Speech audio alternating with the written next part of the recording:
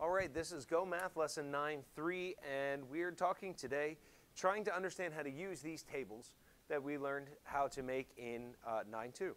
So where do I go with this information, right? So if I had some kind of equation that would be like 2x equals y, and I look at my in-out table, right?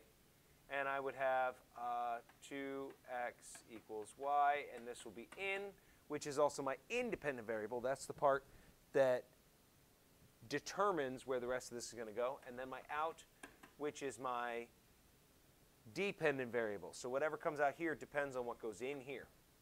And I'll give you just a couple in here, right? So 2x equals y. So if my in is 2, 2 times 2, and that would then be 4.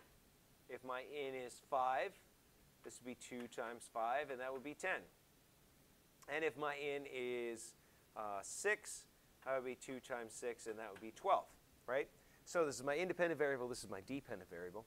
So now I'd ask myself, let's say that Mr. Fosnot is going to do twice as many push-ups as Mr. W does, right?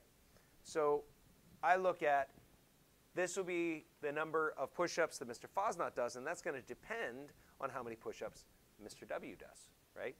So 2x equals y. So x would be the independent variable, and this would be the number of push-ups that Mr. W does. And then y would be the dependent variable, and that would be the number of push-ups that Mr. Fosnot does, and that depends on how many I put in. So if I put in 2, he puts in 4. If I put in 5, he puts in 10. If I put in 6, he puts in 12. And they may ask me something like, okay, you have a rule here. You have an expression or an equation that can solve this, and you have an in-out table.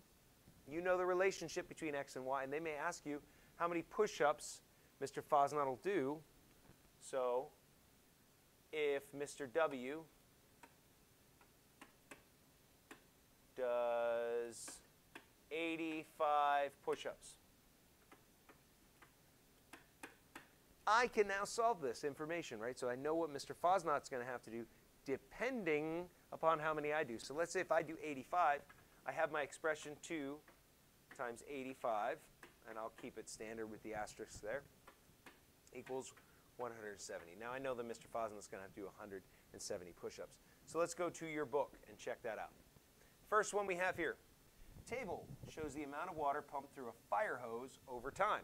If the pattern in the table continues, so there's our expression or equation, how long will it take a firefighter to spray 3,000 gallons of water on a fire using this hose? All right, so I have to look at what's the relationship between x and y. And they don't call them x and y in here, but I know that it is one or the other. It's in, then out, right? So if I have 150 gallons pumping per minute, the amount of minutes that I'm letting the hose run will tell me how much water is pumping out. So the amount of water I'm pumping depends on how long I let the hose run. So I need to find how long it would be for 3,000 gallons of water. I can actually set this up as a ratio. So if I know I have 1 to 150, and I have minutes to gallons, when I ask myself, all right, Mr. W, I need 3,000 gallons, I need to solve for x minutes. Okay, this absolutely works. I could cross multiply, and I get 150x equals 3,000. And that's something I can solve. Or I could say, how many times can 150 go into 3,000? What I find out is 20. 20 is the case. And even if I do it this way, 150 gallons times some number of minutes. That's the thing I don't know, right?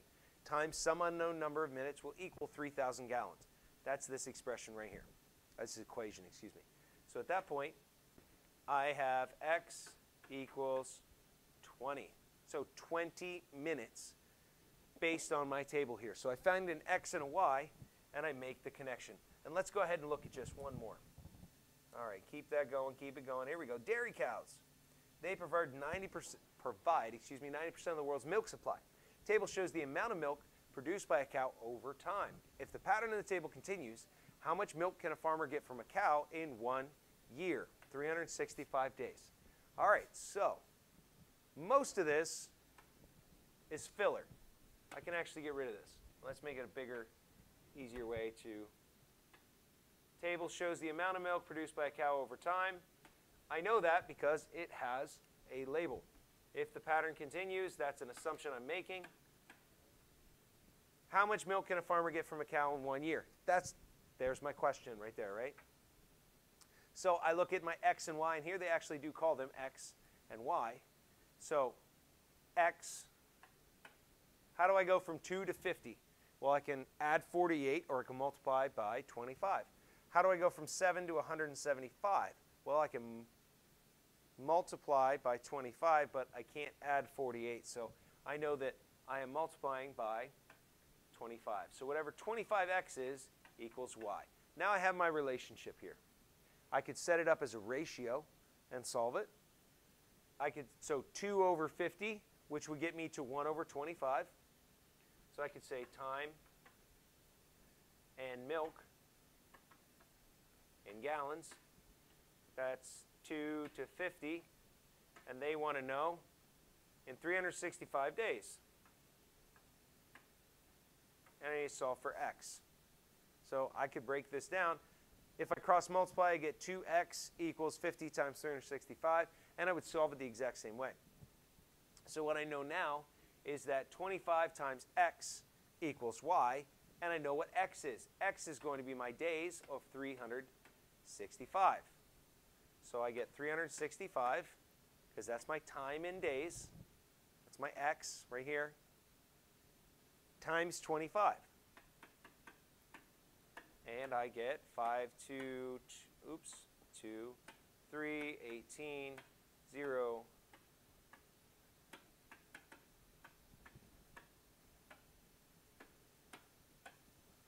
Well, 9,125, wow, that is a lot of milk. So 9,125 gallons. So if I can get 25 gallons in a year, the amount of milk in gallons, 50 gallons every 2 days. So 25 gallons a day for an entire year, that's going to give me a grand total of 9,125 gallons for the year. 9,000 gallons, that's a whole lot of information. So when I'm solving these and I'm applying the table that I know, I find the relationship between x and y, and I find a way I can solve it. I can write it as an equation, just like we have been doing, right? What do I do to x to get me to y? And then fill in the gaps. Or I could set it up as a ratio, because we've looked at that since Unit 2, and we can connect it that way. All right? So the important thing is to step back, look at the information you're given, put it into a format that you can understand, take your time, and then solve it.